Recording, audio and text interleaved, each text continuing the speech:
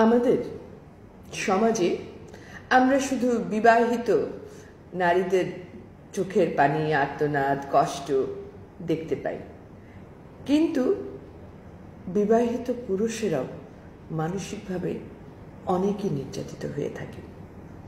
আমি তো বলবো অধিকাংশ পুরুষই নির্যাতিত হয়ে থাকে, ডেফিনেটলি। এবং সেই নির্যাতিত পুরুষদের কথা কি আমরা কখনো ভাবি?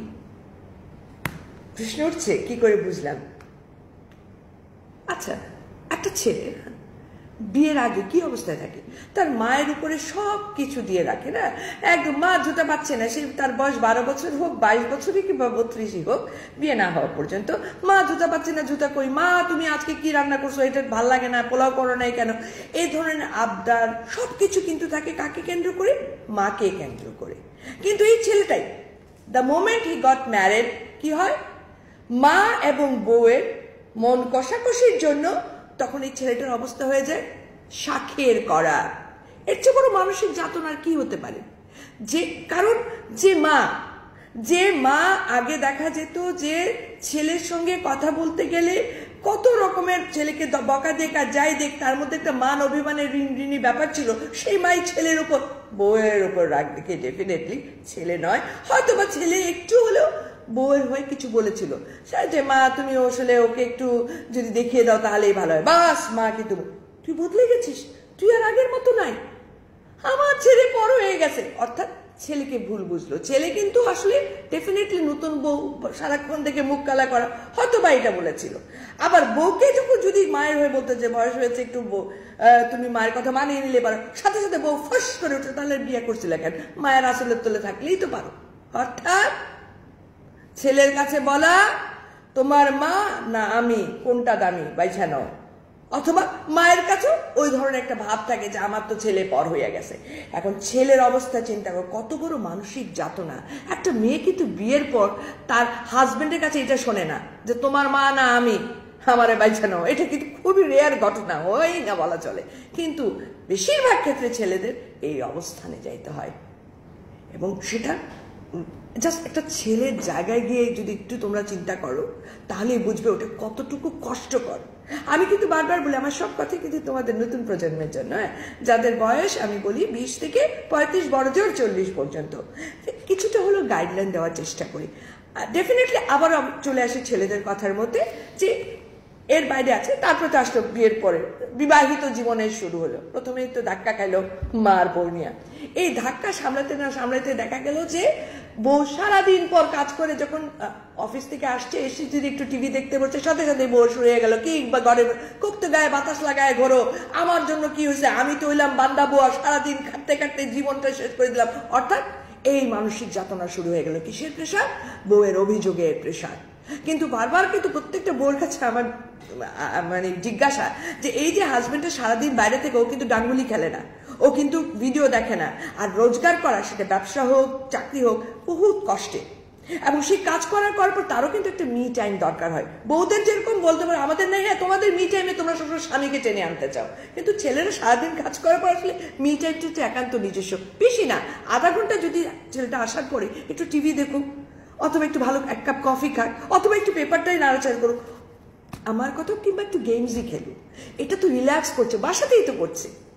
কিন্তু সেটা না করে তুমি কেন আমার কথা শুনছো না, কেন হচ্ছে না বলাতে কিন্তু এই যে প্রেশারটা নিতে পারে না, নিতে না পারি বেশিরভাগ ক্ষেত্রে ছেলেটা বার্স্ট আউট হয়ে যায়। আচ্ছা, এর বাইরেও আছে তুলনা। ওরে বাপরে বাপ, মানে এই হ্যাঁ জানো আমার বড় বোনের জামাই তারে কি দামি একটা সেট এবার দিল, কিংবা পাশের বাসায় রহিমা বিবি তো ও মাই গড কি সুন্দর একটা শাড়ি পরে আসছে, জানো শাড়িটার দাম নাকি 25, আমার তো কপাল, আমি কার কি পাইলাম। অর্থাৎ এখানে হাজবেন্ডের অক্ষমতাকে খোঁজা, এর চেয়ে কষ্টকর কিছু হয় না। কারণ প্রতিটা মানুষেরই না একটা ইনকামের একটা লিমিট থাকে। এখন যে মানুষটা 10,000 টাকা তার ওয়াইফের পিছিয়ে খরচ করতে হবে, তার ওয়াইফ যদি আহাজারি রোনাজারি শুরু করে 1 লাখ টাকা 1.5 লাখ টাকার উপর, তখন কিন্তু মানুষটার ভিতরে রক্তপাত হয়। এটাও কিন্তু একটি যন্ত্রণা। কারণ এই যে তুলনা করা, এই তুলনা থেকে অবশ্যই বেরিয়ে আসতে হবে, কারোর সঙ্গে কারো তুলনা করার দরকার নেই। আরেকটা জিনিস, প্রত্যেকটা স্ত্রী কিন্তু সাইজাক বুঝে প্রত্যেকবার বলে তুমি আমাকে বললে না কেন, আমাকে কেমন লাগছে, আমি কেমন দেখতে। কয়টা মেয়ে তার স্বামীকে বলে তোমাকে ভালো লাগছে, তোমার শার্টটা অনেক সুন্দর মানিয়েছে, কিংবা তোমার জুতাটা অনেক জোস, তোমার জুতার কালারটা খুব আনকমন একটা ম্যাচ আপ করেছো। এই ধরনের ছোটখাটো টিটবিট কবার বলা হয়। হেয়ার স্টাইলটা কিন্তু চমৎকার। কিংবা এই শোনো না, তুমি কিন্তু মনে রেখো তোমার ঘড়ির বেল্টটা চেঞ্জ করা দরকার। এবার ভাবছি তোমার জন্য ঘড়ির বেল্ট আর 3-4 জোড়া মোজা নিয়ে আসবো বাইরে গেলে। এই জিনিসগুলো কয়টা বউ কবার বলো? কিন্তু তোমাদের জন্য জিনিস না আনলে কিন্তু তোমরা মুখ কালো করছো। কিন্তু এই মানুষটারও তো ইচ্ছে হয়, সেই সময় কিন্তু এগুলো কিন্তু ভাবো না।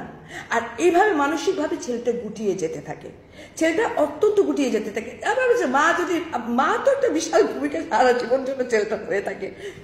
কি হয়, ধরো স্বামী স্ত্রী আলাদা থাকো, মায়ের বাসায় গেছো, মা হয়তো বা ছেলের প্রিয় একটা জিনিস বানিয়ে দিল, হাপুস হুপুস করে খাইলেই মা বলবো, ও বুঝছি ঠিক মতো পেট বইরা বাড়িতে খাস না, গেল একটা কথা। ছেলেটা কিন্তু আস্তে করে কোথায় গেল একদম বাংলা ভাষায়। আর যদি বলে না মা থাক, একটু খেয়ে খেলো না, তাহলে ও বুঝছি এখন তো আর মায়ের খাবার ভালো লাগলো না, কোন দিকে যাবে, জবাই তো 2 দিকেই হইতেছে। আবার বউর জ্ঞানে আসলে পরে তো আসেই, হ্যাঁ মায়ের বাসায় গেছিলা, এখন তো আর খাবা কেন? বউর কাছে এসে বাসায় যদি বলে যে এখন খাবো না, কি জানে খাবা কেন, আমার খাওয়া তো আর তোমার এখন মুখে রুচবে না। আর যদি গপ গপ করে খাইতে দেয়, কি মা কি খাইতেও দিল না, এত না আদরের পুত তুমি। কি খোঁচা কিন্তু সব দিকেই খায়। এই খোঁচায় না ছেলেটার অবস্থা হয়ে যায় ওই সজারুর অবস্থা। সজারু কি হয় বলে না, আমার জামাই খুব রাগী, আমার জামাই চিল্লায় না। একটা সজারু কিন্তু একটা খোঁচাইতে একটা সময় তার সমস্ত কাটা দিয়ে ফুলে ওঠে, ছেলেটাও সময় খেপে যায়। কারণ মানসিক প্রতিনিয়ত, আমি তো খুব ছোটখাটো জিনিসগুলোর ঘটনাগুলো বলছি, এরকম অহরহ বহুভাবে একটা বিবাহিত পুরুষও কিন্তু মানসিক নির্যাতনের শিকার হয়। এই মানসিক নির্যাতনটা অত্যন্ত কষ্টের এবং মুখ ফুটে কোথাও বলতে পারে না। আবার তো আছে অভিযুক্ত বউদের তো আছেই, তুমি তো কোনো কিছুই করলা না, আমি এই যে আইসাই তো গায়ালাই দিলা, টিভি চালাই দিলা, কি করলা, আমাকেই তখন সব দেখতে হচ্ছে, এই যে ঘ্যান প্যান করছো। কিন্তু মনে রাখতে হবে, ছোটবেলায় তোমার ভাইটা যখন স্কুল থেকে এসে বন্ধুদের সঙ্গে ক্যারাম খেলতে বসতো, তোমার মা কিন্তু তোমাকে বলতো টিফিনটা গুছায় রাখতে, তোমার মা তোমাকে বলতো জুতা ড্রেস জায়গা মতো রেখে আসতে। কারণ ছোটবেলা থেকে কিন্তু ওই তোমার ভাইটার মতোই তো তোমার স্বামীও কিন্তু একটা ছেলে, ও তো ছোটবেলা থেকে এটা শেখানো হয়নি। যেটা আমি তোমাদেরকে বলি, সন্তানকে সন্তান হিসেবে ট্রিট করবা, ছেলে বা মেয়ে নয়। তখনই হচ্ছে কি, তাকে যদি ছোটবেলা থেকে টুকটাক ঘর গৃহস্থলী কাজে হেল্পের জন্য শেখানো হইতো, তাহলে কিন্তু এটা হতো না। উল্টা কি করে, উল্টা আমরা দুদিকে আছে, যে ছেলে কাজ করে না, বিবাহিত যে ছেলে কোনো ঘরে কাজ করে না, তাকে নিয়ে তো কটাক্ষপাত আছে। আবার যে ছেলে খুব কাজ করে তাকে আমরা কি বলি, আরে হয়তো মেয়ে মানুষের চেয়েও খারাপ বলে, তার প্রতিও একটা আমরা অন্যরকম চোখে দেখি। কিন্তু এটা যদি শুরু থেকে ছোটবেলা থেকে ছেলে মেয়ে দুজনকে আমরা সমভাবে ট্রিট করতাম, অ্যাটলিস্ট ছেলেটাকেও কিছু ঘর গৃহস্থলী কাজ দিতাম, তার মা হয়ে না তোকে কিছু করতে হবে না বলে আলমারি কাপড় নিজে ভাঁজ না করে তাকে দিয়ে ভাঁজ করাতাম। এগুলো করলে কিন্তু ছোটবেলা থেকে সেও দায়িত্ববোধ শিখত, তাহলে আর ঘ্যান প্যান করার কোনোই প্রয়োজন হতো না, যেটা সব দিক দিয়ে মানসিক একটা বিশাল প্রেশারের সৃষ্টি করে। অনেস্টলি বিবাহিত পুরুষদের বহু দুঃখ আছে, মেয়েরা আমরা ঝুমঝাম করে কেড়ে ফেলি, তো সেই জন্য এগুলো দেখতে পাওয়া যায়। ছেলেদের ভেতরে রক্ত করে, ওই যে ছোটবেলায় শিখেছে পুরুষ মানুষ কাঁদতে পারবে না।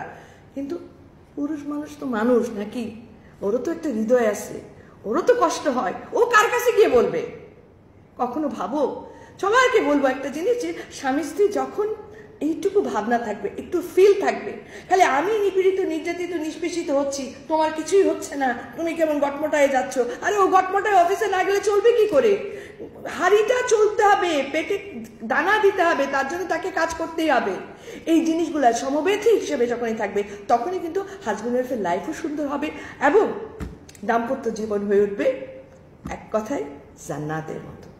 আজ আর নয়, সবাই ভালো থাকবেন, সুন্দর থাকবেন, সুস্থ থাকবেন। একটা কথায়, সব সমস্যার সমাধান আমাদের দ্বারা করা মোটেও সম্ভব নয়, তাই কিছু সমস্যার সমাধান আমরা সম্পূর্ণভাবে আল্লাহর উপর ছেড়ে দিব। বাকিটুকুর জন্য আল্লাহ ভরসা, আমি আপনি আমরা সবাই খুঁজে নিব সেই সমস্যার সমাধান, শুধু হাল ছেড়ে না বন্ধু।